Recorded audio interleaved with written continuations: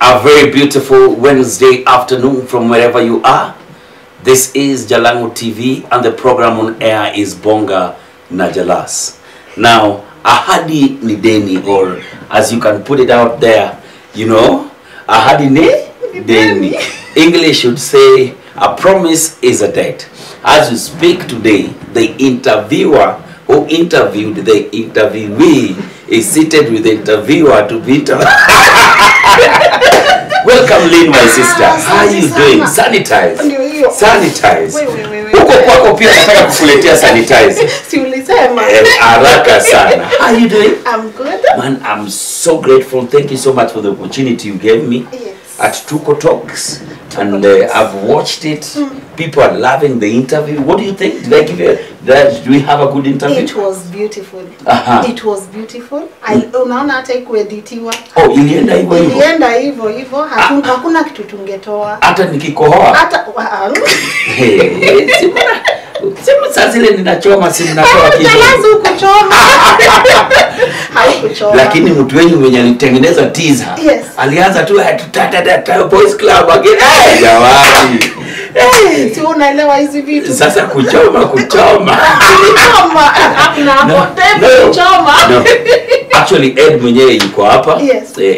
Edu Ching. Director. The legendary himself. Yes. Wow. Yes. Welcome so much. Thank you. This is Miale. Beautiful. This is where we do this amazing interview. Yeah. Sio kama wewe uko pale kwa kiwanja nini. Are you loving our seats? I love it. I'm challenged. I love it. I love the place. Sparkling water. Ndio unakunywa pole pole. Majua anasemanga sparkling water. So, unlike you who didn't buy us any lunch. Huyu alitufanyisha interview kwa shamba. Baada ya kutufanyisha interview kwa shamba akatuambia asanteni, thanks for coming. Nasema lunch. Na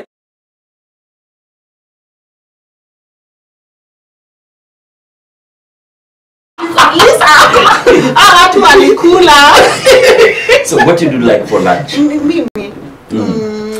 Miale have the best chicken, yes, the best fish. Yeah. If you love your juice very cold and nice, if you love, we have something called Miale special. Okay. They also have mbuzi. Yeah. It's amazing. And so it's for you just to decide what you want. What's your favorite here? I'll get you Miale special because you are a special guest. Oh, thank you. Asante Jalas. Wow, I don't even know where to start. Yesterday I posted that you're coming to talk to us here. Yeah. Comments, DM, watu wenye wanakutafuta. Waliland. People who want just for you to talk to them. People who just want to share their stories with you. Yeah. Because they see your platform as a platform of hope. A platform to change the community. A platform where they can come and open up and tell their stories. Yeah. I'm telling you, in my DM is 1,001 people wishing to share their stories. Yes. Wow. How did this whole journey begin? Before the journey, hakuna venye singekosa kukam kwa issue. And I keep saying and repeating, zile siku nilikuwa naanza, you know, they were tough. Hata sijui kama kuna mtu alikuwa anajua jina Lynn Ngugi, alafu umeingia pale Tuko pressure ndio hiyo, tunataka content, tunataka nini. And I kept by Jalas nilipigia watu and I remember I called you, ukaniambia text me. Nikakwambia if I can ulitupia success tips. Hizo siku nilikuwa nataka entertainers watupatie success tips. Nikakupigia, nilikuwa nimekucall, nikacall Erico Mondi, and then you just told me lini, ilikuwa Wednesday. So pale KNT ukaniambia tufanye hiki kitu Wednesday at 11 am. Na Wednesday 11 am ulikuwa hapo. Sikuwa najua unaweza nijibu. Nikacall Erico Mondi akaniambia Lynn, when do you want us to do this interview? So for me, you even being able, because ati tulikuwa ati tunajuana, unajua Lynn. So for you to be able to even say yes, na ukatupatia your time, tulikuwa na directed, you know, tukakuinterview, you gave us your best hapo KNT hapo juu, hata ukarecommend tuishutieni pale juu. For me that was incredible. So even for me to come on your show, it's an honor. Wow, and that is one thing I want to tell so many people who are upcoming. How maybe sometimes you sing, you struggle with people. Lucky enough, by the time last year when we were starting this show, definitely Jalas is Jalas, and I would call you and tell you, hey boss, we need an interview with you, then you will respect it. But then there are times when now you are starting something and maybe people do not believe in you. You are trying, you are struggling to start, you are trying. If you are out there passing through the beginning of your career, trying to see and facing these challenges, everyone went through these challenges. I can imagine those days you and director Nani amekonda hapo na kona hapo. I'm like, okay, what does this girl do? But I trusted you and I knew that, you know what, because I believe in small beginnings. Thank you.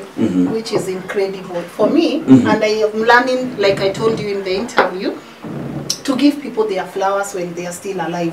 Staki nikae 10 years later niseme, oh Jalas alikuwa nataka tu nikuambie sahi kwa macho yako. The support you are giving people is incredible, and that's why some people like us, we are out there giving opportunities to other people, because we know what that can do to a person. Wow. Yeah. Now, just to start us off, you tell people stories, you bring these amazing stories.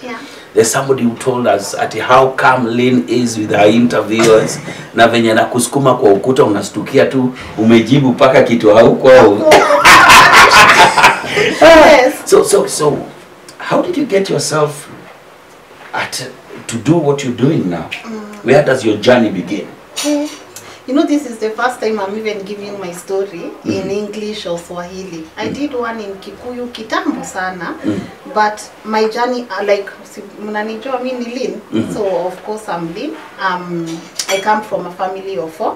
I have sisters, so I'm the second born in a family of 4. So kuna Shko, my big sister Mimi, then Ruth, then my small sister, and then my mama. They're all sisters? Yeah, we are all sisters. Hatuna kaboy. Right now ndio tumeblessiwa na my nephew, who is, if you all watched your interview, ako incubated in hospital, but sahi ako poa. And sahi ako poa, so we have a nephew now, and I'm also an aunt. So I'm an aunt to 2. Okay. My niece Courtney, and now my nephew David, and a wonderful mom. For me, my mom is kila kitu. Sijui mimi hata mkiniambia who is your role model, who nini, it will always be my mom. Kabla tujaenda kampani kabisa, nyorosha mkono kwa ile kamera. Hivi karibuni, you will just not be a nephew. You will just not be a sister akiana nephew akiana ngova. Mtu atatokelezea hapa hali. Sanitize. Sanitize. Natakuja na mambo ya nephew sikio yako. It'll be my son. I'm a mother of my son, my daughter, and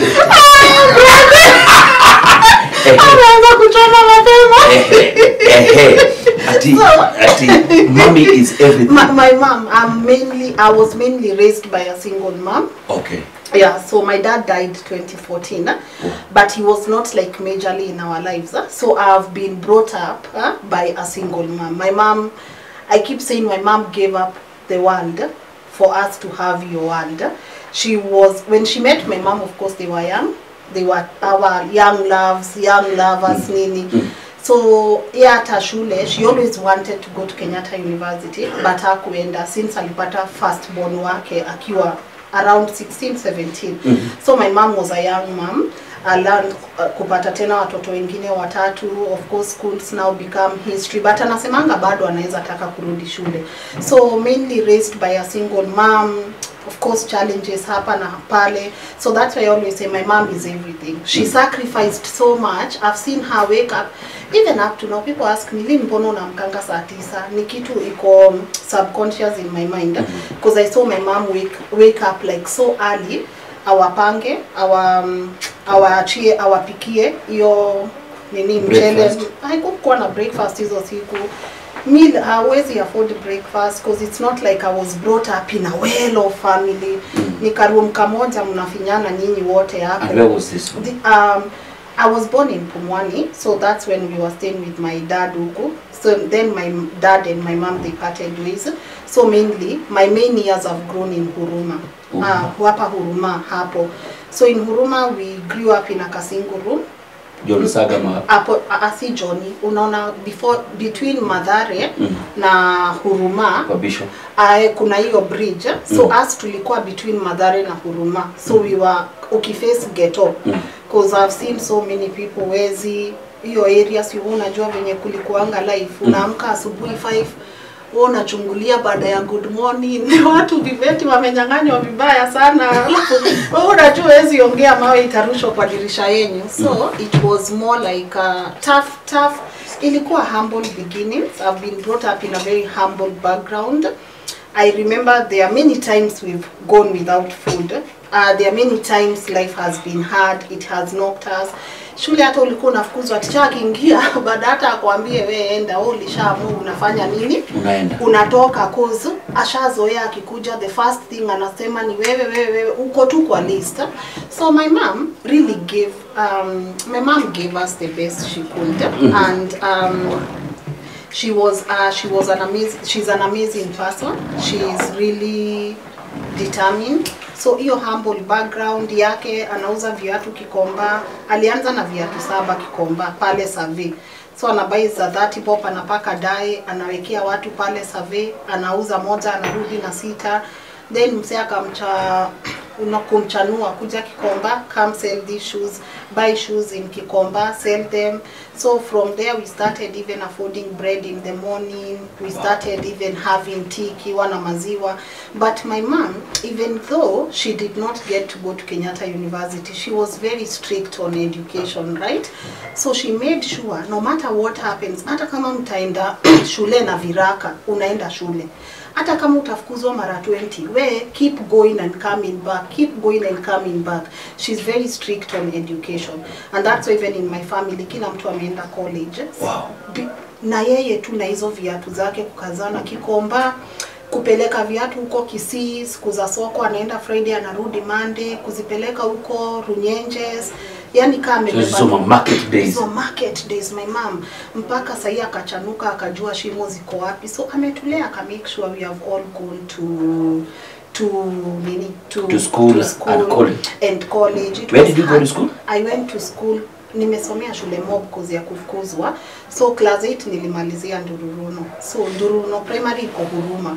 The way I went to Ndururuno because nilimaliza nikapata 300 and something marks, on 383 marks.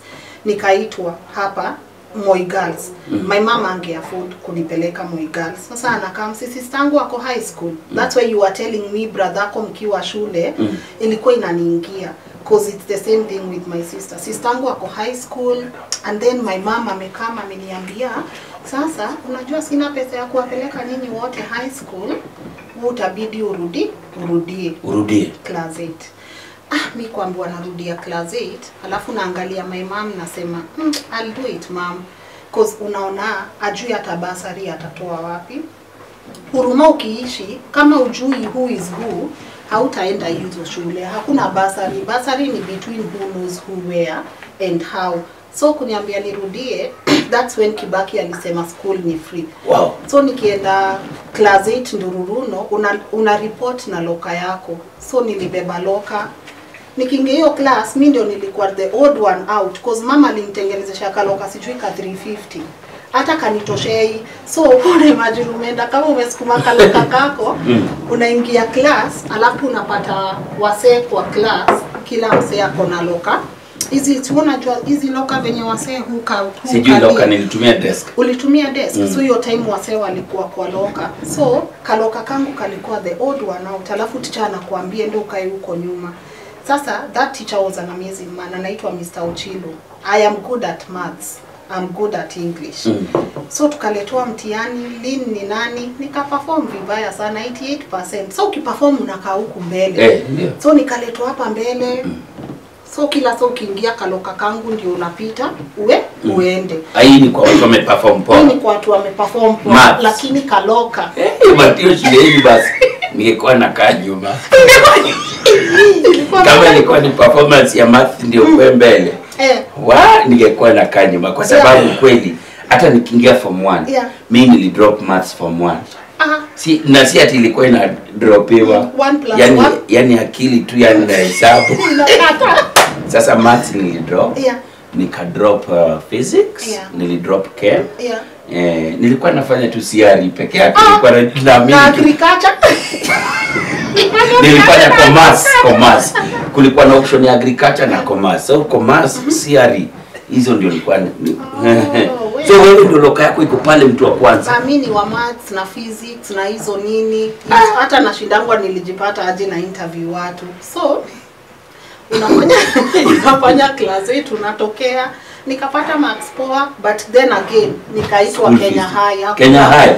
Hakuna tena school fees. Mamangu huko kwenye alikuwa anaenda kuuza viatu huko Kinango, alinipeleka shule ingine iko huko kwa baridi huko kwa cabbage huko ndani kwa waru. Huko kwa waru unavaa legumes zinafika hapa, unavaa ingine inafika hapa, uvae sweater, uvae nini, baridi inakushika na mnafaa muamke 5 na mnaoga sio na maji baridi. Unasema shule inaitwaje? Magumu.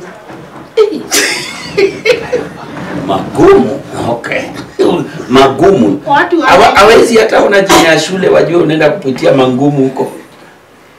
Dijida shule. So uko magumu. So ni magumu. Tumeenda nikasoma huko. I was very good. Mimi sikuripota sana vitu complete. Hata sikuwa nimeitwa hiyo shule. Mamangu si anapitanga hapo anaona shule. Yeye alienda akabuy box, mattress nini akaenda akaambia teacher nimeleta msichana wangu. Sikuwa na hata letter of admission. Ukaingia. We got a good teacher. From Kenya High. Unaitwa Kenya High. Ukaenda Magumu. Ni vizuri sana. Unaenda Magumu, umeingia una admission, una chochote. Tukapata a good deputy teacher anaitwa Mrs. Wangaroi, akasikiza story ya mamangu akamwambia let her go to class. Wakaacho wakisort vitu na mamangu.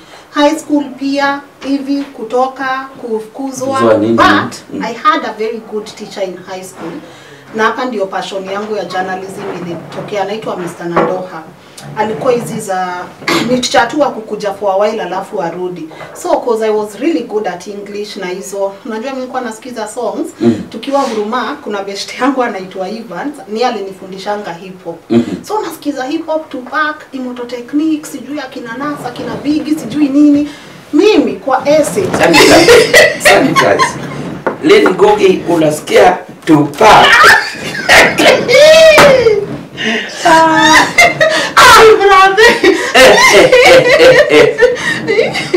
Lynn anasikia Tupac na Biggie na My Immortal na makila kitu.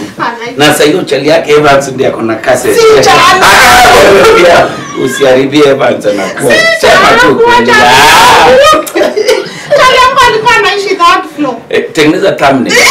My first boyfriend was called Evans. Wewe brother, unachoma. Haikuwa hiyo. Jalango alikuwa huko third floor hizo siku. Si tulikuwa second year, alikuwa third floor. So hapo home. Hapo tu home. Hata unamjua. Nipaje siwezi kuambia ni nani. Aseme asiseme. Siwezi sema. Aseme asiseme. Wacha comment. Aseme jina chali yake ama asiseme. Watu live wanasema niseme. Ngoja utaona sasa. Kwanza unamjua hata sasa. So aturudi kwa English. So teacher, nimechangamka. Imagine. Tutafanya watu wafikiri tunapea watu ati maji ni maji. Sasa Jalas. Kwa comment watu wanasemaje? Niseme. Wanasemaje? Nitawaambia basi kabla niende. Very nice. Naona mafans hapa. Mafans wamejaa angalia. Angalia. Sasa ile English. So mimi essays nilikuwa naandika kutoka kwa mawimbo. Nikisikia wimbo Imoto Technique, sijui Dance with the Devil, naenda naitengeneza inakuwa essay ingine kali. Teacher anasema brilliant.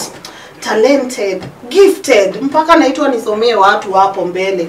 So kama ni Moto Technique ako, I once knew nini, his name was William. Hiyo ni wimbo. Mimi nimeiandika imekuwa composition kali sana. Leta kamera kwangu hivi niambie watu kitu fulani. Kitu fulani. Now we are with Lynn here. Lynn anasikia Immortal Techniques, Biggie na Tupac. Na Tupac. Yes. Sawa.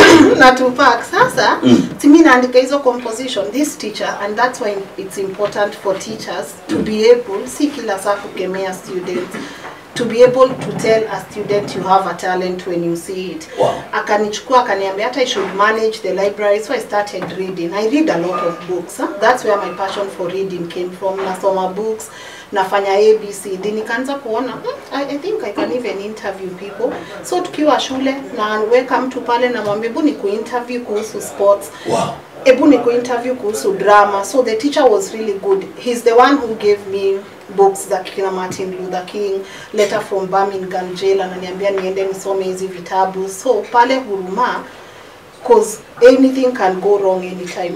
Mimi nikifunga shule, kuna base nyuma ya plot nilikuwa naendanga kukaa, na saizi vitabu teacher amenipatia, nasoma, naanza kuona I can live a different life.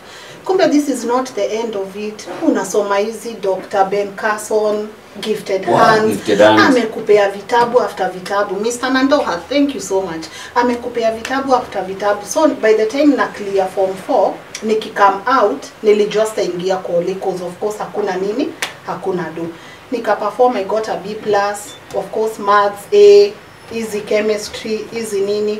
But obviously nikaenda Nairobi University, nikajaribu kutafuta sponsorships, unaambiwa leta tutakulipia partially, leta 40,000 na Huruma mnalipa nyumba ya 1,500. Utatoa wapi? Utatoa wapi? Hakuna. So of course that's when I joined theater.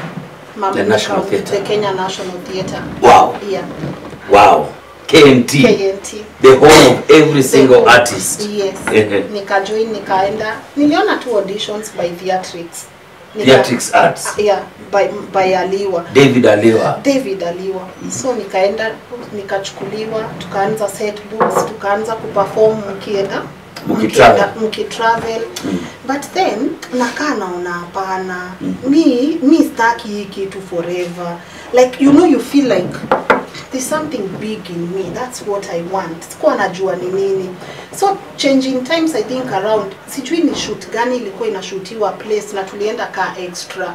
So mi hiyo shule nikaiona, nikaipenda, nikaanza kuambia mamangu, mam, mi nimeona shule ya journalism. Mam, nimeona shule ya journalism. Sasa hiyo mamangu alikuwa shaanza kuomoka.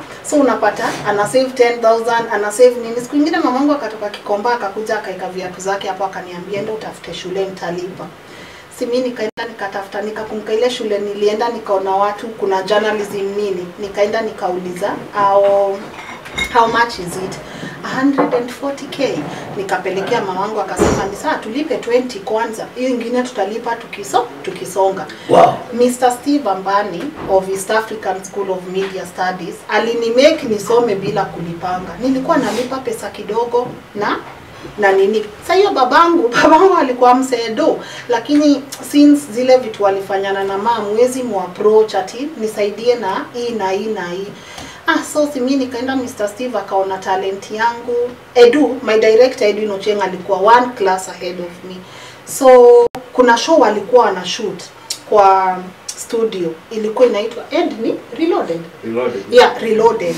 So director Edu Nochenga akishoot Reloaded, teacher mwingine wa camera anajulikana na watu wanaitwa Jonah.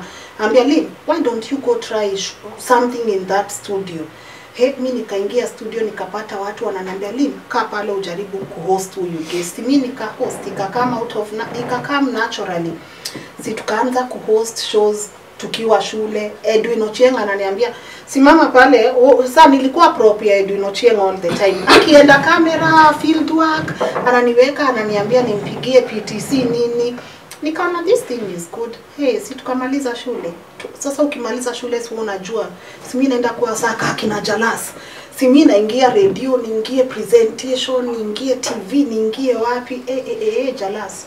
Shule ni poa, tulikuwa na raha, nilikuwa na boyfriend, life ilikuwa poa. Unaona ni ile unataka mind ifeel ni kama I have a different life, lakini unarudi bado the same place. So after shule nikakuwa depressed kabisa, because shule was everything for me. Projects tulifanya, alafu sasa urudi kwa mtaa. hauna chochote. Mwanze ku make demo. Mom, nipatie 4000 nikarecord. Nikaona hii maisha mimi inanichosha. So I'm sitting there on Facebook, naona best yangu anaitwa Jackie ameenda Dubai. Nikamwambia Jackie, naweza kuja Dubai nini? Akaniambia hey, come, there are jobs here. Kuja tu na 1 month visa ufanye nini? Come na 1 month visa utafute job huko. So nikaenda Dubai, nikaanza hey, Dubai. If you are watching from Dubai, ngoja tushikilie hapo. Kunywa maji. Kunywa maji. Yeah. You know, we share a lot with you. The really? National Theatre. Yes. Aliwa was my boss. He was also your boss. Yeah. At East Africa School, that is where Boyo, who was yes. my girlfriend then, the mother of my daughter, went to school. Wow. Wakiwa na huyu director Idu na kina nani, what is Jimmy Wanjala. Jimmy Wanjala and everyone. Wow. Nilikuwa nakuja kumchukua hapo. Hey. It's been a journey, eh? It's been a journey. How was your experience at the National Theatre by the way? Good. Aliwa ni alikuwa ananiuliza, msichana, si hata upake mafuta kwa uso. Msichana, si utembee vizuri. Aliwa. Msichana, si utembee vizuri. Msichana, si ufanye hivi na hivi. Aliwa taught me a lot. He taught me confidence. Kuna saa tuki-act enemy of the people. Nilikuwa Petra Stockman. Sasa mimi na ile ukikuyu yangu, si unaenda just as I thought. Aliwa nakuuliza, hebu iseme vizuri, atoka ukikuyu kwa ulimi. He was very harsh. Lakini I look back and I'm like, he built my self-esteem. He built my confidence. I can be able to sit na Jalas ni host na nisi feel like out of place. I went to performing the biggest roles in set books. So hii set book ikitokea najua the main role ni yangu. Wow. Main role ni yangu. Yes. Why it not for Facebook for set books? Yeah. I can tell you even myself. At the confidence nini, kwa sababu when you're doing set books you read a lot. Yes. You read, you cram, you see names, you see lines, you see everything. Even my confidence mimi nikitoka Omabei hata kizungu nini hata Kiswahili ilikuwa ni shida. But then like I was telling you in the interview, I ended up becoming one of the best Swahili narrators, one of the best English narrators the National Theatre. So guys who have always been telling me I need to act, na wewe unataka kuingia kwa TV immediately, forget about it. Enda tuanze hata tu National Theatre. It will be the biggest thing you can ever do, because this one gives you the practicals and everything that you've ever wanted. Wow. It's beautiful. So wewe ndio huyo? Mimi ndio huyo. Visa hapo. Visa imekuja. Nimeenda Dubai sasa mimi ni Dubai. Unajua I love telling the truth. Dubai watu wana hustle, si mchezo. Our Kenyans are really hustling. So si tumeenda pale Dubai, unalala watu kama wasita kwa cube. Kozi unajua lazima ulipie na huko unalipia like 15k kukaa kwa place kaa hiyo for a month. So si nyumba yako. Dubai na nyumba yangu. Haiwezi. So muko kwa kama kadom. Ni dom. Kuna vitanda si mbili ati 1 2, ni 1 2 3. Salina kwa hapa kwa asubuhi unaamka, CV zako una print, unaenda ukidrop Hilton, wapi. Ukisikia hata job ya watchman una apply. Cause utoki Dubai bila kazi. Utatoka aje? Sistangu mkubwa kwanza ni yale nilipianga flight. Nikamwambia, thank you. My big sister has always been very supportive. Ananilipia flight, akanibaia suitcase, akanibaia tunguo. Mimi nimeenda kuhustle Dubai. So visa yangu ikiwa karibu ku expire 3 days before, that's when I got a call from Costa Coffee. I can make good coffee. They offered me the job of a barista. I started making coffee. Unaingia shift, unasimama unachoka. Unaona hii kitu ya mguu? Usiwaitaka kusimama job for 12 hours. Hiyo kitu ni uchungu. Ulikuwa unapiga job 12 hours? Unapiga 12 hours from 6 to 6. So ndio ufike job 6, uliamka saa ngapi? Si 5. Mrudi home by 7. So hizo ni kaa 14 hours. Unapikia wazungu kahawa. we kazi ni kupika, wanakuja wanabeba, can I have a latte? Latte. Can I have an americano? Americano. Nimejua kupika kahawa saa hii, hata ukinibaia machine uniambie pikianga mafans wa Jalas na pika hiyo kahawa. So nikapika kahawa, but deep down nasema ukipika hii kahawa, how much are you being paid per month? Hey, less than 30,000. Na uko Dubai. Na uko Dubai, but wanakupea accommodation na wanakupatia transport. So at this time umetoka kwa dom pale? Yes. So you to a better place. Yeah, wamewapea so mimi nikipata tu mshahara nilikuwa natumia mam. Nikitoa natoa 5k natumia mam 25k. Kosi niko na sisters wengine bado wako nyuma yangu. So au at least hawakusoma na shida kama mimi na sister yangu mkubwa. But nikikaa pale Jalas, mimi naangalia tu watu niliacha Kenya. Naona my friend Brian Mwando photography anaiva huku Kenya. Naona Jackie Matubia ameact huku Kenya. Tulikuwa the same class. Wameact huku Kenya. Naona nani mwingine? Tulikuwa akina Hassan Mugambi. Tulikuwa the same theater na Hassan. Hassan amechapa huku kazi. Inaniuma. Mimi naanza kulia. Napigia mamangu simu usiku. Mom, I want to come back home. And this is why parents should never force their kids to be in a place yenye wayuko happy. Mamangu ananiambia funga suitcase kesho tukutumie pesa ya ndege nini. So ilikuwa like I wanted to interview people. I was passionate. So nikachapa hiyo kazi, nikatoka nika resign, nikakuja Kenya. Tena ukuje Kenya uanze haiwaka. How long were you in Dubai? 6 months. Nilichapa good 6 months, nikasema mimi sitafanya hii kazi. Nikakuja Kenya. Wow. Yeah, but there's something I've always wanted to tell people who have siblings in Dubai. I want to be very honest with you. If you have family in Dubai, or you have brother, sister working in Dubai, akituma pesa home, make sure you make the best out of that money. Because I've been to Dubai. Yeah. I work with Tripigo, so most of the time tukienda kuset nini, we go to Dubai. People work so hard. Yeah. There's this water place inaitwa gaje? Si Burj Khalifa. Si ni hapa pale kila mtu endaga tu. Marina hapo. Yes. Unapata bro wako ameandikwa kuangalia wasi drown. Ameka kwa jua. Saa hizo Dubai imekupiga 40. Yes. 40 na ameka hapo the whole 12 hours. Bro wako anafanya kazi airport, yeye ni loader. Good. Pandisha ndege the whole day kwa jua. Mtu wako anafanya kazi kwa hoteli. And you know Dubai hoteli si ati utafika hapa upate kama rooms 2 ziko booked, ingine ziko booked throughout. Yeah. Unajua kama it's a 100 or a 200 bed hotel, unapata zote ziko booked. Yeah. Bro wako maybe o sister yako ni housekeeper. Any job in Dubai, then there's something so many people don't know about Dubai. Yeah. The Emiratis there almost don't work. No, they don't. So everybody who is in Dubai is an expatriate working. Ukilala utalala njaa. Yeah.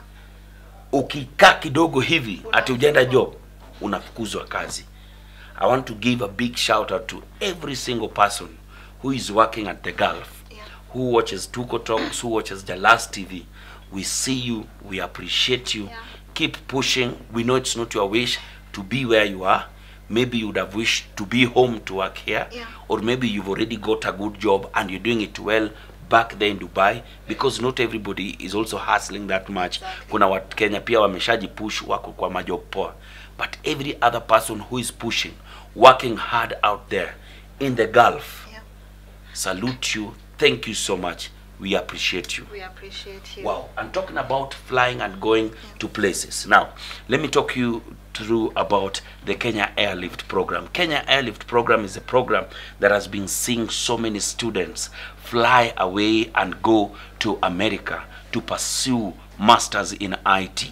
My very good brother DMK Kyogora, who is a sitting MCA at the Meru County, and Bob Mwiti made sure that people and bright students can start flying to America to go and take courses in IT. If you've ever wanted to pursue masters in IT or IT related studies, make sure that you join this program now.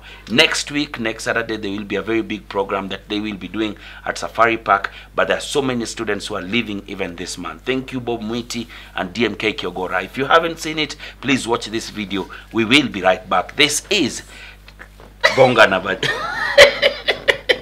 This is Tuko Talk. That supports Kenyan students to undertake IT-related master's programs in the US. To qualify, one must have a minimum of a B plane in KCSE plus a second-class division in any undergraduate major. Apply. For details, visit www.kenyaairliftprogram.com or give us a call on +1813 573 5619.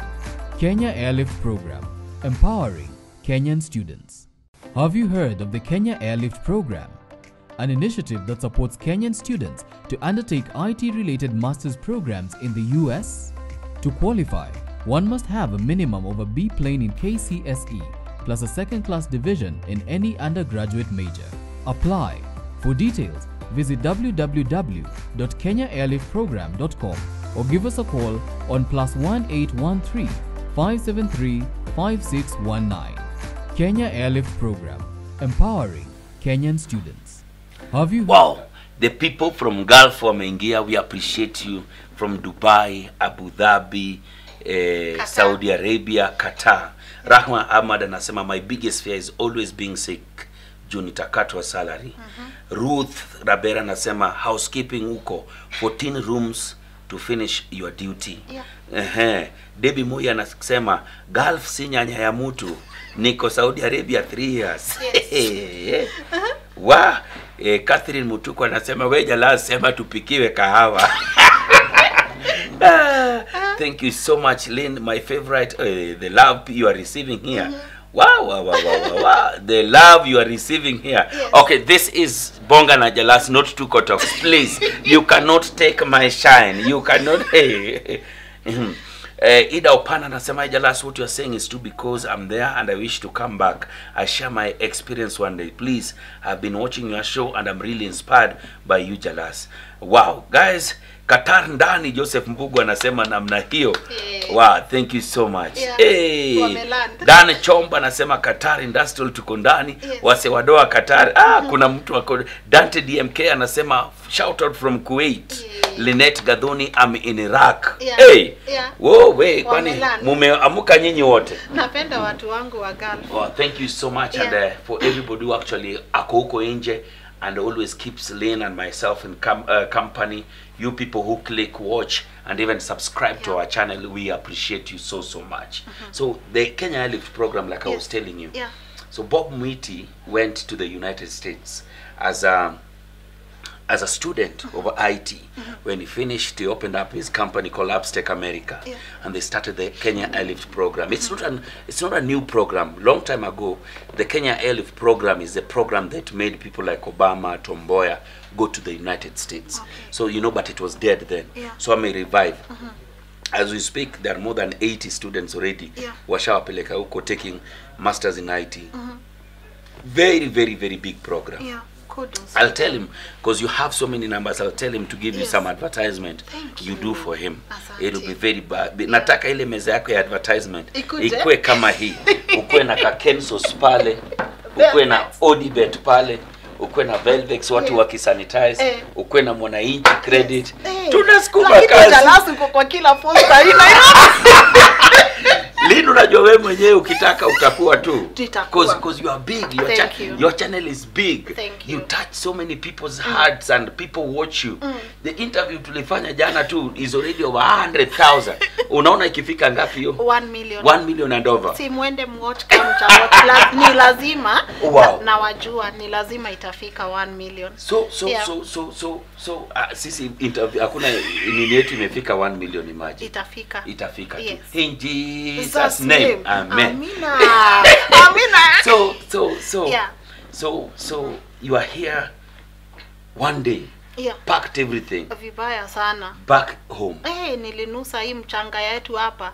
Jalas venye tu umesema unaona Dubai, because I've been in Dubai and I've been in Qatar, si rahisi. Watu kufagia, mtu unajua uko ni kufagia, panda mimea, panda, hostess, waitress, but we have amazing Kenyans huko. Uzuri ni we love each other. Wase wa Gulf wanapendana. So I remember when my dad died, hata wase ndio wanakuchangia to my home sijui nini. So we have really amazing people in Gulf and they work hard. So venye tu umesema ukitumiwa dona mtoto wako, because I've done these stories, unapata wazazi wametumiwa do na watoi wao wajenge, mse anarudi 3 years of kulala for 2 or 3 hours, unapata mzazi wako alikula hizo pesa zote. It's heartbreaking. It's heartbreaking. Wow. So watu wajue first, Gulf si mchezo, but good jobs exist huko, na lazima ukue disciplined. Kuna wale watu wa kupati mshahara ikikam, you should ask yourself, umeenda kufanya uchomeke na mtu anapiga sherehe, uchomeke the whole day, upige sherehe kamnyweso. So lazima thank God niliwacha pombe. Uliwacha pombe baridi.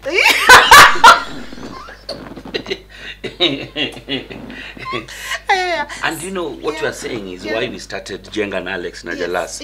So our season 2 we are planning to put a whole home of gated community of 52 houses. Good. So 52 houses ukiwa Qatar utakuwa na video kabisa tunakwambia Lynn, hao yako ndio hii. Ndio hii leo tuko foundation. Ndio hii tunafika Linton. So ile mambo ya kupigia mama yako unatuambia tu Jalas nyumba yangu ni namba yako ni 12. Ndio hii imefika hapa. And we'll be doing that, and we hope our second season, if you're out there in America, if you're in the Gulf, if you are anything, you'll be able to partake some of the houses that you're planning to put on that Jenga and Alex na Jalas. I don't want to take the shine from you. No, but then immediately you are in Kenya now. Naweza salimia Alex Mwakideu. Jana na okay. Nilikwambia mambo ati hakuna hataja Alex mambo. So imagine how I've been depressed for the longest time. Kwa sababu naamka kufanya kazi na mwanaume naona sura mbaya. Lakini Mungu unikumbuka. Sasa hizi nikiamka naona kamene, maisha soft. Brother. Alex mambo. If you are even watching, get out of the live. Hiyo view yake moja ita affect sana. So but that's my brother. Yes, you guys do an amazing job together. So si nimerudi huku nikaanza projects. Let me shout out some few people. I have an amazing friend of mine, he's called Gregory Kiwo. I am who I am because he saw the potential in me. Greg alikuwa ananiambia you can do it. So every other time, hata venye tu nilirudi Kenya niliwatafuta, nisaidieni kushoot pilot. We shot one of the pilots. Savings umeweka kwa pilot, nikashoot kitu inakaa Oprah Winfrey vibaya sana. Tukaenda kwa Bonia papa watu 54 akatupatia hall na less money. Gregory akakam na watu wake, cameraman, lighting. Wewe unajua nilikuwa na watu kama 15 kwa set na hakuna mtu hata nilikuwa nalipa. Wow. Hakuna mtu nililipa. All those walikuwa contacts wa Greg. Aliona idea akasema I love it, let's shoot. Tukashoot an amazing talk show hapo. Nikaita nani? Simi nilipata Kilimani Moms ina trend. Simi nikaita show yangu Kilimani Moms show. So nimeshoot show, tumeongea tu hizi topics mi uleta, but sasa ilikuwa live audience. Tumelipa transport, tumeleta watu kwa show, tumeupload promo, imetrend kwa YouTube. 3 days later napata YouTube channel yangu imefungwa, nimestrikiwa na copyright. Hii jina ilikuwa isha copyrightiwa. By the way guys, when you have an idea, copyright it and check kama hiyo jina iko already na mtu mwingine. Nikapata copyright claim nimechukua jina ilikuwa ishachukuliwa na certain media company. Sivyo ndio show yangu na investment yangu yote ikaisha. Ilikunywa maji hivyo? Ai brother, mimi nilikuwa depressed. Nilikuwa tu nakaa home nasikiza TDJ. Ilikuwa tu ni mimi na TDJ sasa. Kazi ilikuwa ni mimi na TDJ. It doesn't get better than this. It doesn't get better. Hey. TDJ. nakaa namsikiza niko depressed. Nilijua hiyo show nauza, nilijua any media station will come for that show. Me, I believe in myself and I keep saying I'm the best. Kwa sababu it's only when you tell yourself you are the best, usijidoubt. Me, I'm the best. Nilijua hiyo show Jalasi inaenda. Copyright kukuja, tulikuwa tumeshoot episodes 2. Au watu 15 tena utawatoa wapi? Na kila saa, hello, welcome to Kilimani Mom Show. My name is Lynn Ngugi. Intro umefanya na jina, mid umefanya na jina, outro umefanya na jina, hata iwezi editiwa out. Graphics ziko na jina, kila kitu, hata voiceover ukifanya itokei venye mulifanya kwa show. Mimi Lynn nita afford lawyer wapi Nairobi? Nita afford lawyer wapi? Huyo lawyer kwanza alinipigia. Hello, I would love to tell you that you need to remove our content from your nini. Ushasikia mnyonge ana chake?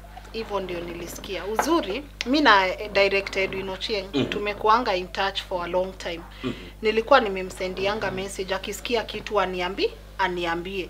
Nikakaa like 1 month, najua sasa nyumba yangu nitafungiwa, rent mimi sina. Mimi narudi kwa mamangu sasa. Na kusanya vitu tena nirudi nikaange na mamangu. Sasa hiyo ulikuwa umehama home? Nilikuwa nimehama. Umeenda kuishi wapi? Kwangu tu. Wapi uko? Hapa Gumba. Au Gumba? Gumba estate huko chini. So, mimi nagoja ni pack vitu zangu niende niambie mom, mimi sasa maisha imenishinda, sijui round ya 4 ama ya 5 ama ya 6. Maisha ilikuwa ichani. Mimi sijaiona breakthrough in my life. Eda na Nicole, Edu ananiambia mambo Lynn poa. Mimi kesho sasa ni hapa 2017 mwisho. Mambo Lynn poa. Mimi nataka reporter, tunaenda election na sina reporter. Ambia Edu analipa pesa ngapi? Mimi jua ilikuwa kila kitu ni do. Edu analipa pesa ngapi? Eda kaniambia 10k. Nikamwambia mimi nakuja. 10k ni pesa mingi, nakuja. Kushoot tukaenda Raila Kidero akicast results, Sonko akicast votes. So mimi niko side ya Sonko uko Buru, team nyingine imeenda Kideru. Si mimi nikaleta video yangu hapo ya Sonko. Hello, we are here at Imara Daima and Mike Sonko is almost casting his vote. Sijui nini. Now let's ask people what they think. Mambo? Poa. Uko aje? Tuko fiti. Sasa wewe umekam kuvotia Sonko ama nini? Ni Sonko hakuna mambo. Sio, sasa tukaleta video. Kuweka video juu kwa Tuko. Mimi arasiko ati nikuje nifanye job Tuko. Niliingia Tuko by accident. So kuingia Tuko uzuri ama ubaya. Mimi nikajua hiyo siku ndio job yangu kukaa. Raila akasema ame reject results. Lynn nilifurahi. Raila asanti. Kwa sababu ye ku reject results inamaanisha story ijaisha, follow up ingine na ingine. So na count Raila kama ame reject results, kesho kuna hii hapa, kuna ingine pale, na sana ambia Edu Raila ame reject. So kesho tufanye reactions za watu wanafeel aje. Si mimi ni pesa bado nataka ikuwe mingi, at least nifikishe 30k ama 40k. Nitawaza kuhusu hiyo mwezi ingine later. Kidogo si Tuko akapenda my work. Edu ananiambia mdosi wangu anasema anataka kuongea na wewe. Kwenda hapo kwa Skype na mdosi. Ananiuliza expectations nini. Nikamwambia mimi naweza taka kazi. Sasa hiyo mimi sikuanga hata najua ati story za Tuko mingi ama nini, hapana. Kuingia kazi pale tukaingia, nikasema in my heart, mimi sitafanya cloud chasing. Mimi nataka kuletea watu stories za watu wenye grow up now. Kama ni mse yako Huruma, nataka niende nifanye story ya mtu akiwa Huruma. Ni sawa? Kama ni story ya mtu wako Dagoreti, twende. Yaani mimi nataka tu niongee na watu bila kuwashainia, bila nini. Tukafanya story, zikaanza kuperform pale Tuko kidogo. Na kuperform ni 2 comments, 778 views. Kidogo hivi. Ed na yetu nakazana. Ed ananiambia hapana Lynn, me, that's why even in my video I'll forever say director Ed Inochieng, the legendary, kwa sababu alikuwa ananipush senye mimi nataka ku give up. Our breakthrough ilikuja, tulipita globe. mkishuka si tuna gari, so tunapita meaning in the koja ya endeza zake. Nikaona today fulani to street kids hapo. Hiyo siku nilikuwa na cramps vibaya. Hiyo si watu wanaweza sema cramps. Nilikuwa na cramps vibaya. Sasa mimi inanishinda na kulikuwa kunanyesha. Utu to street kid. Ulikuwa na cramps lakini kulikuwa kunanyesha.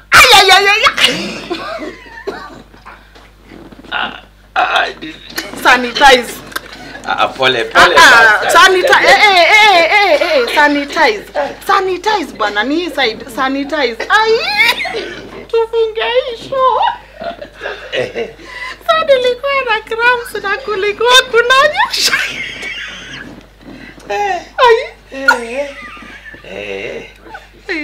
Tufunge. Tuko twende sasa. Tumalize shughuli. My street girls nini? Nimeuliza tu. Okay. So, nikaambia Ed, si tufanye documentary ya how street women in Kenya deal with periods.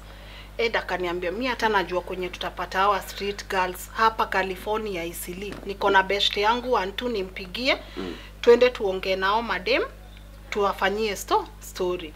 Simi na Ed tukaenda tukafanya hiyo story, how street women, it's on YouTube, how street women in Kenya deal with periods, tuka-upload. Ku-upload. Jalas video ilienda viral. Mimi naamka asubuhi tuli-upload 9:30 PM kujua kawa Kenya wataipenda, plus hiyo subject venye mademu wanakuambia venye they deal with periods nini. Asubuhi watu walikuwa shatafuta ofisi za Tuko ziko wapi, washaanza kudrop sanitary towels. Wameandika email, Lynn, we saw your video, we want to donate, we want to go help those girls. Video ikakuwa na shares, ikaenda viral. Nasikia tu watu wameanza Lynn Ngugi did this story, Lynn Ngugi did this story, Lynn Ngugi did this story. So from there watu wakaanza saa kucheck zile video tulikuwa tumefanya hapo mbele. Wow. Unaona video ya 2 months watu wameanza kucomment. So people started subscribing to Tuko, they started subscribing to our work. Tukaanza kufanya hizi stories za watu. Unaona msee amekuandikia email, my wife is sick, nimekuwa nikikaa naye kwa nyumba for 7 months, akona stroke, please fanyeni story nisaidike. Tunaenda tunafanya story, wa Kenya wanakuja wanasaidia. So from there unaanza tu kwa comment kuuliza mtu anasema udem anaitangwa Lynn Ngugi ama Liz Ngugi ama Ngugi. So kidogo unaona people now started accepting cause ya zile story unawaletea.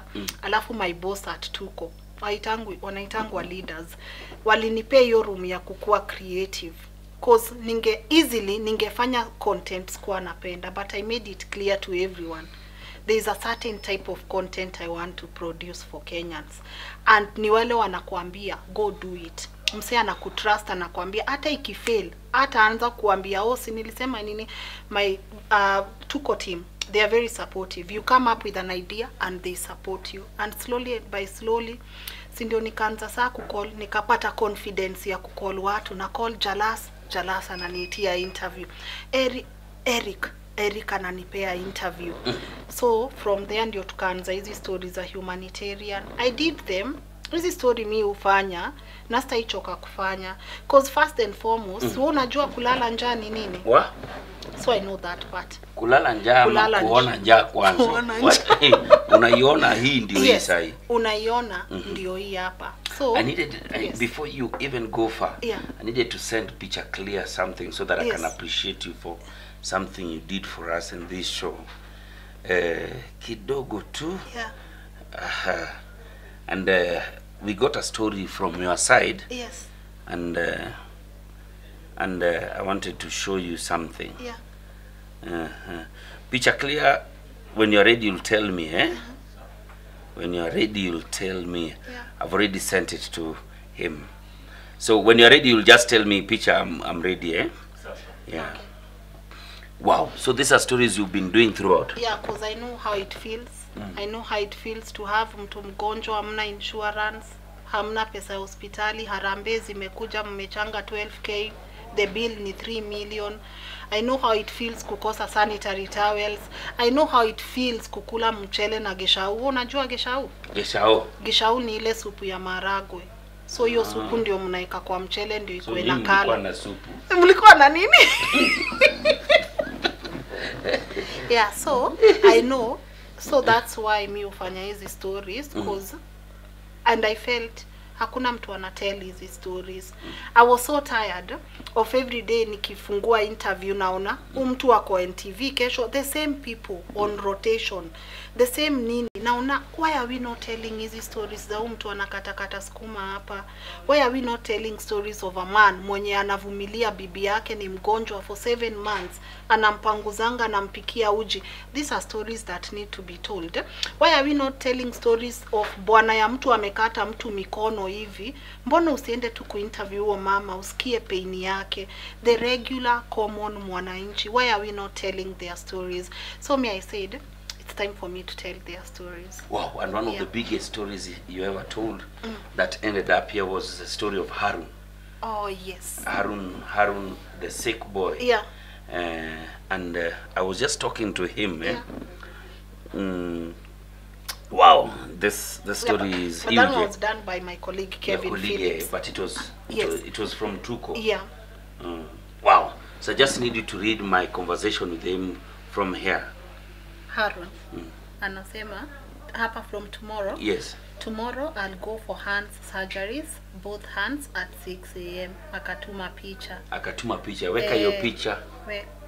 Alafu niendelee. Wakasema hi bro, kamwambia niambie, I wanna say thanks for everything. Wow. Surgery was successful. Now I'm recovering on both hands. It was complex one, but God ali come through. Wow. Kwa muulizo unasikia ziko poa, ya ziko light and they have shape. I went for dressing and I'm healing well. Ukasema wow God, wacha nigoje kidogo nipone. Ukamwambia Mungu mbele, akasema sawa. Wow. So guys, if you can remember story story Harun maze ako India as we speak right now. He traveled with around 3.9 million. Wow. 3.9 million. I know it might not be even enough. Yeah. But I just wanted him to go because he kept telling me, hey mazena nini kamwambia let me talk to governor. Wow. Joho akatuma hizo ticket. Tuma ticket akaenda, and just like I told him, you just go. When he went to the hospital, amefanywa hiyo surgery.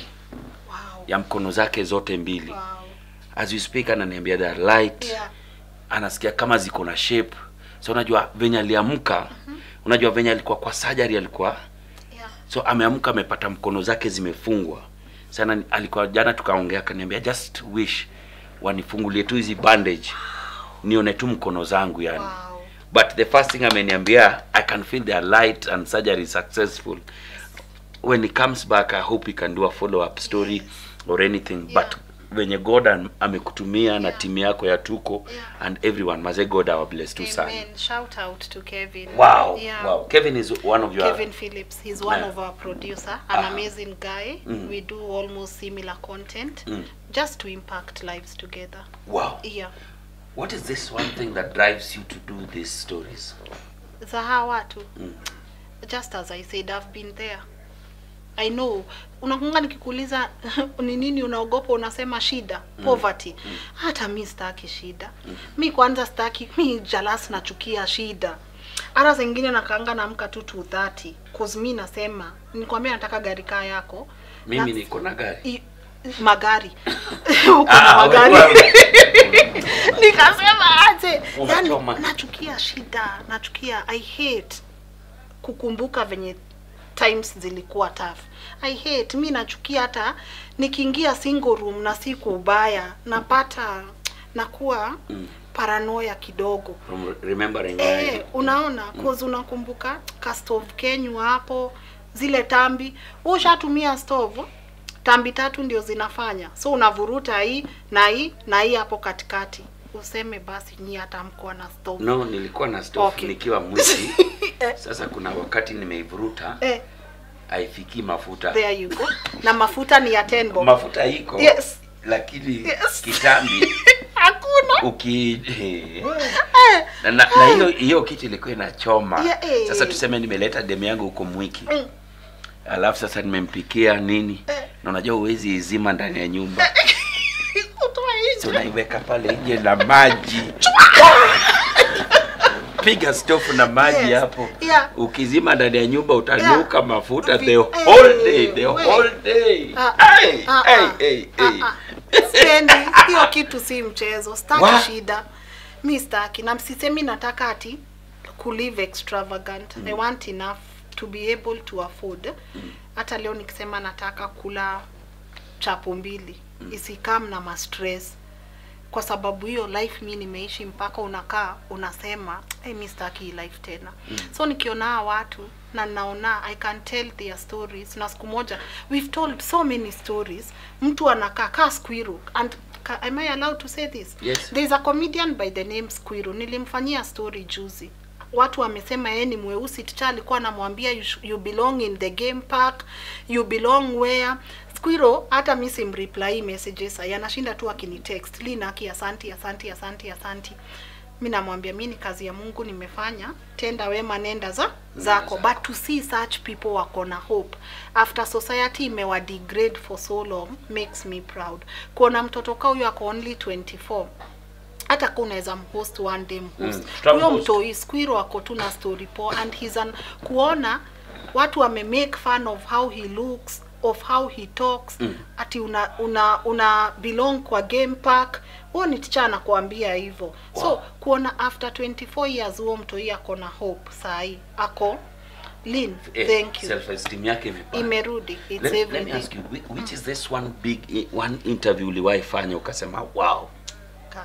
Sasa hii swali mimi ushindwa kujibu. Kwa sababu just one moja. One that you feel like, I know. Let me tell you. This interview and this is big. Not your breakthrough interview, but because your breakthrough interview ni ile ya madem. Yeah.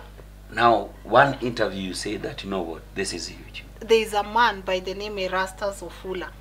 The one mwenye, the wife passed on, unfortunately. But this man, as I said, he catered for that woman for 7 good months. Tulienda kufanya hiyo interview, mi nalia, Edu analia, guest analia, sasa hata mnashindwa, sasa hapa nani atasaidia mwingine. That man, he loved his wife through thick and thin. Alikuwa naosha bibi yake for 7 good months, anampea uji hivi. Hani, kunywa. Na kunywa, anampanguza, anamvalisha smart, anamtengeneza nywele. Si tulitoka kufanya hiyo story and I was like, this is such a beautiful story. Inaonyesha you can be there with someone, hata si relationship wise, hata friendship. You can be there and stick with someone for better, for worse. So Erastus Ofula for me will always be that story yenye ili change pia mimi. Ili change vitu mingi sana kwa life yangu. I learned pesa si kila kitu. Of course money is a medium. I learned that anything can happen to anyone. But how you react mkiwa hapo, that's the story for me. Which was your first interview to hit 1 million views? Direct, I don't know. Nani? I think it's Erastus. We have so many, but Erastus. When it hit 1 million, what did you guys do? Hatukuamini brother. Sisi by the squeezy tulikuwa tuko 1 million, like 1 million views, organic views. Hakuna sponsored, hakuna anini, 1 million views. We were so happy. Everyone at Tuko was happy. Do you love what you're doing? I love what I do. I can do this job hata kama nimefunga macho. I love this job. This job is ile job I feel like I'm living my purpose. First and foremost, because I feel like I'm living my purpose, and this is something I've always wanted to do. So for me, this job, completely love it. It's everything that you'd ever want. It's everything I would ever want. Wow. Yeah. Do you think that maybe Tuko has given you the bigger voice, or what are you looking at that is much bigger than your 2 seats there and director Ochieng on this other end? The way you say Radio Africa will always be family to you, Tuko will always be family to me. Even if I ever leave, they've given me everything I need to be able to even blossom and go out there and conquer the world. Tuko gave me an opportunity to be creative. Mimi mdosi wangu ajai kuja akaniambia usifanye hii, usihost ule, staki hii show. Hata sometimes they are amazed. Tu msichana anafanyanga aje hizi vitu. Tuko for me will always be home, and that's why I say hata nikitoka I want to be able to come back. Nipige show moja mbili kwa viti zangu pale, nitoke. I want to grow Jalas. I want to go out there. I want to face the world. My vision is to tell stories across the world. I want to be able to interview people wakiwa Pakistan, wakiwa sisemi nataka kuwa the next Oprah Winfrey, but I believe in possibilities. I believe in knowing, plus I hate comfort. I don't want to be comfortable my whole life. Niseme saisi Lynn akona mafans. Sacha nitulie hapa, and you've taught me that.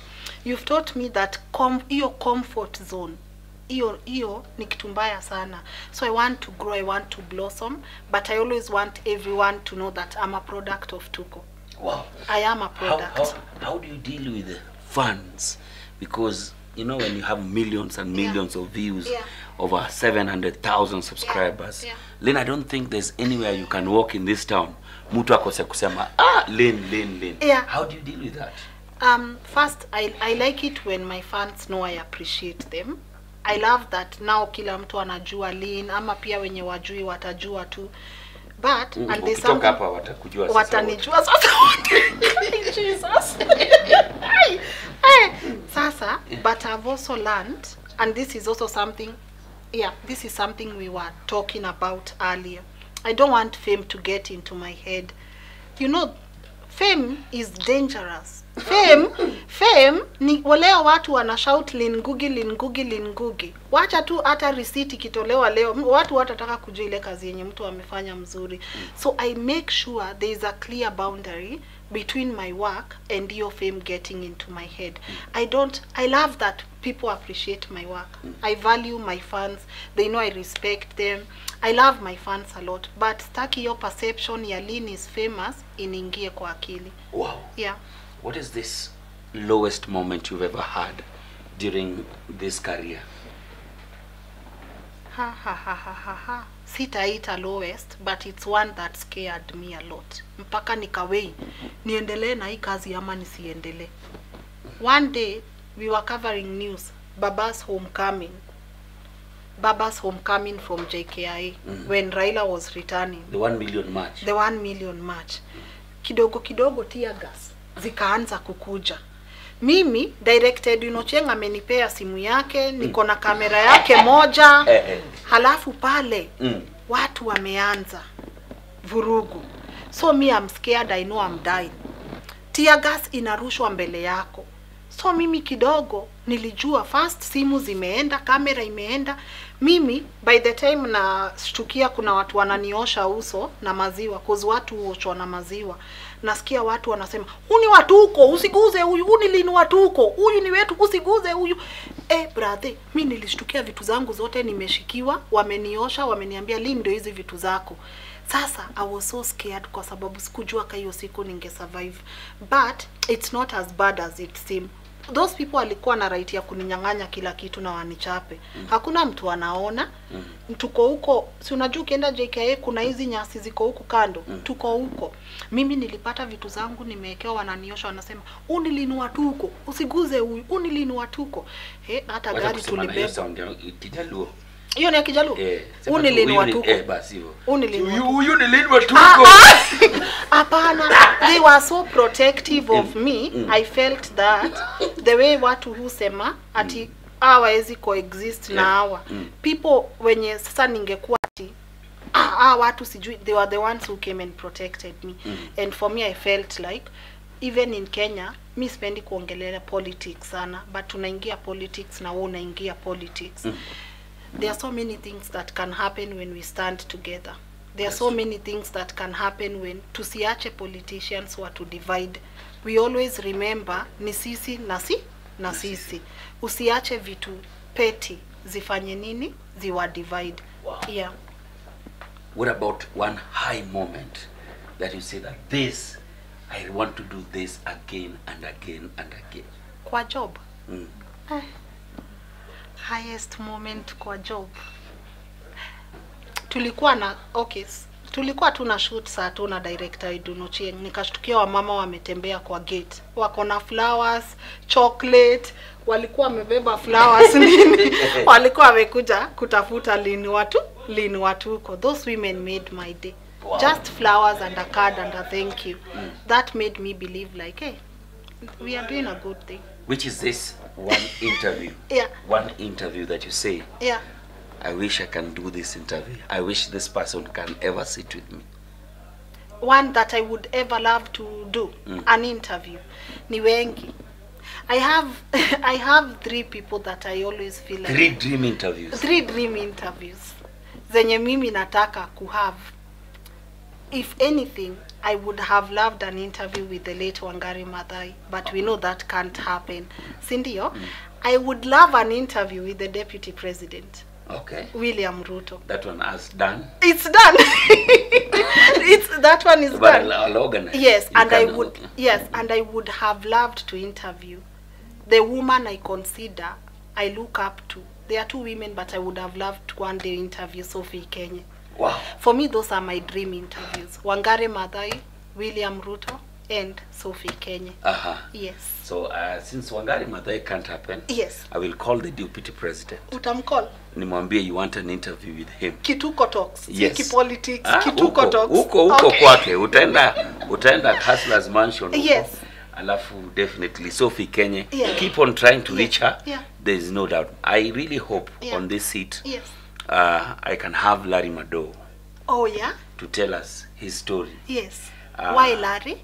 Larry, from his beginning, from Daystar University, all the way to NTV, all the way to BBC, Yeah. all the way to CNN, and he came back home as a Nairobi Africa correspondent. Now is the international.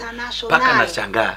Huyu Mungu wa Larry ndio mgani? Ni beli mpya. Where do you face? Yes. Nikambia Mungu kabisa. Nikambia Mungu najua unanipenda. Yes. But hii mambo ya kutuma Gabriel kila saa kwa mambo yangu utawa shuka wewe mwenyewe. Sasa uniambie Jalas, this is the direction I want us to take. I would really love to interview Larry Mado. Okay. That is an interview I'm still looking up Yeah. to. But then there's so many people that Who are else? Give us 2 more. wow. I hosted him. Yes. Barack Obama. Oh yeah. If I can ever sit with him, as much as his story is out there, Yes. that would be very, very big. Yeah. I also want to talk to the president before he leaves. I wish I can sit with him to talk to him before he leaves. Yeah. Because if I say Baba, we are probably interviewing him in 2 weeks' time. Yeah. His schedule has just been busy. We've already booked it. Yes. We are interviewing him very, very soon. Yeah. Then again, I want to interview what's that? It's an interview that I don't want to tell you. Utatangulia. Siwezi kuscoop. Nani huyo? Njoki Ndungu. Oh. I will. A wonderful woman. That's Okay. huge. All the That's best. huge. All So the we'll best. keep on pushing and trying to Yes. see. Yeah. But then before we just close, let me just talk about a product that I think even you yourself should actually be using. This is called Jamex. Jamex is called Jamhuri Express. Now Jamhuri Express is a shipping company based here in Kenya, shipping stuff from people in the US back here in less than 10 days. They are based here on Bunyala Road. So all you have to do is go to your favorite shopping e-shopping platform, whether it's eBay, Body and Wax, whichever, Amazon. Just check and make sure that you use them to ship your products back to Kenya in less than 10 days. Less than 10 days? Yes, in 10 days, because wana ship na ndege. So but between you buying, putting in cart, and them shipping it or just flying it down here, they always just take 10 days. Please, if you are in the US, you're planning to buy stuff to send back home, or you are here, you want to buy stuff uko US, make sure that you check out Jamex Express. Amazing. Lynn, quick fire. Quick fire. It's not even. It's not even a lot. Your boyfriend used to live on the 3rd floor. You used to live on the 2nd. What was his name? Me Mr. Jalas. Okay. Forget the past. Yes. Are you dating right now? I'm very much single. You are single. Yes. Can we expect somebody perambulating around. You believe in fairy tales? There's a crush. Tuseme kuna crush. You're crushing on someone or ana crush kwako? Maybe both ways. Tuseme kuna mtu pahali. Mnaona mkiongea. Tunaongea hivi. Tunavurutana. What do you look for in a man? Of course, godly. Not God intoxicated, but someone mwenye ana akona hizo beliefs. You believe, yeah, you have to. Kuna godly intoxicated. Kuna mwenye atakwambia vaa hii sijusi. Hapana, hiyo hapana. Ama tajioni kwa nyumba. Mkiwa nyumbani jioni. Huyo. Sema baba, kabla wacha tu kabidhi mwili zetu kwa Kristo. Wacha kabla tujafurahia tunajikabidhi mbele yako Bwana.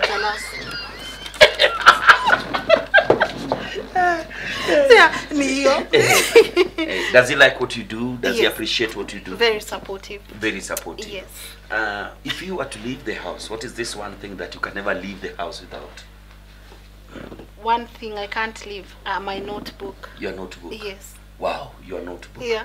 If you were today to talk to Kenyans and look back and see the situation and everything that is happening right now, what would you be able to tell the Kenyan young girl today? That, and it's funny because I was having this conversation after our shoot. Hakuna chaburi. I think it's important, and you challenged me, for us to be able to tell these things as they are. Weka ni msichana, first jua, just love your passion, hustle for yourself. The perception that a man will come and give you everything, hiyo ni fairy tales avenue umesema. Na ujue hakuna chaburi. Like anything you get, ukidhani ni ya bure, there's a price attached to it. So only you utajua price nini, and the price can be so many things. The price can be your life in danger. The price can be you losing your dream. The price can be you kubif na watu. So just know, even as you move, usi expect ya bure. Cause we have so many women who have walked ahead of us. Akina Catherine Kasavuli, she's still following her dream right now. So usi expect ati mtu akutoe pale Huruma, kama Jalas maybe anitoe Huruma nipeleke Runda. Hizi vitu za haraka haraka, they always have a price. So even as a young woman and you're hustling and you're trying your best, make sure path yako iko straight. And we're having a lot of cases tai. Udema amefanywa hivi, udema amefanywa hivi, udema amefanywa hivi. And as you said, it's important for us to start asking questions like, what happened ndio tukajipata hapo? Because prevention is better. If you're able to talk to our women, tuambia hakuna chaburi.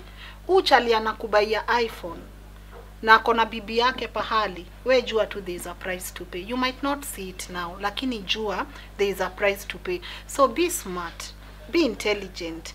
Don't just go out and expect vitu za rahisi. Jalas nibaie iPhone, shika Lynn. Nibaie range, shika. Nibaie nini. What's the price? Before you do anything, ask yourself, what's the price? Wow. And everything is possible. Kitu watu wajui ni, you must be disciplined. My journey has taught me discipline, hard work, consistency, and living a purposeful life. What do you want? Who do you want to be? When you look back 10 years later, will you be proud of yourself? So, watu wakue hard working, believe in yourself. So many people are losing hope right now. Corona imefanya damage ingine uncontrollable, but let's know at the end of the tunnel, kuna light pahali. Wow. Yeah. For a young man out there, because you know, I was just watching you and I was passing through your work about maybe this day you guys had gone to distribute sanitary towels. Yes. And as you guys were distributing this and the girls are celebrating, the boy child was in a corner. Vijana wameparara kwa kona wanashangaa. Sisi. Kwani sisi? Si hata sisi basi kama ni kunyesha ndio tukumbukwe. Hii kunyesha imeongelewa sana leo kwa isho. To young men out there, there are young men who are broken, young men struggling out there, trying to push through their dreams. What would you tell them? I would pose this as a challenge to our community. I think venye tu tumesema, like that day I was so embarrassed. Mmepeana sanitaries, tuchali tuko pale tunawaangalia sisi tumeletewa nini. And I realized unajua mtu mzuri ni learn from their mistakes. I felt embarrassed, but then I said nimelearn kitu leo. Hata tukidistribute sanitary towels to our women, what are the boys going through? Those young men, what are they going through? I said, let me bury my pride. I go talk to them. First I told them, poleni tujawaletea kitu. And then I asked them, what would you want? Wakasema wanataka boxers, waliziita men's. Si tunataka men's, kumbe men's ni boxers. Vest na ball na viatu za kuchezea nini? Ball. Unarudi uko we? Narudi next month, mid-August. Tutaniambia mapema tuenda. We are going? Yeah. For real? Yeah. Na ni off-road? Ukipange tu off-road. Ni gari? Shida off-road ni? As in, gari ni off-road. Sasa sulete shida ingine. Leta shida ingine. We are going? Yeah, I'll talk to my guys at yes. At Marvel. Yeah. They can give us like 3 jeeps. Wow. Hey. Wow, thank you. Wow. Wacha. Si jeep tu, nani Rubicon 3 tu. Tunaenda na Ruby. Thank you. So you'll talk to Lisa. Yeah. You plan. Yeah. Tell us that day. Whatever Jalango TV and Tuko TV, yes. Tuko Talks can do together. Yeah, why not? You know, some people always see that we are competing. Nini. No. It has never been a competition. The cake is so huge, and all you need to do is to support each other. Thank you. Wow. Now the guy behind is called Picture Clear. I also give him a big shout out. Is the guy on the OBs. Yes. This is OG, our DOP, yes. and he's our director Idu. Eh. And this is Nakoche. Nakoche came here as he wanted an interview. Yes. He sings, na tangu ashike hii boom amekatalia. Usiachilie. Thank you yes. so much. Yeah. And now as we close, straight on this camera, I just need you to give us your last submission. Okay. So thank you guys for watching. This has been an amazing episode. And thank you so much for supporting Jalas TV, supporting Tuko Talks, na tuendelee kuzidi. May God bless you. May He bless your hustle, bless your family, na that's it. Tuonaneni pale Tuko Talks, na keep supporting our work. Wow. Bye-bye. Remember, I had promised to buy her lunch. Now definitely I'll take her to for lunch hapa Miale. Let's have a good one, and thank you so much for coming. Appreciate my sister. Appreciate. Asante sana. Watu sanitize kiisha. Hey, sanitize. Wewe ni sanitizer umependa. Mimi nimependa hii kitu. Hi, my name is Bunny Siberi, also known as Jumpy from the Real Housewives of Kawangware. I have shared my bun in the oven. You get it? Yani bun, yeah. Okay, umeshikanisha.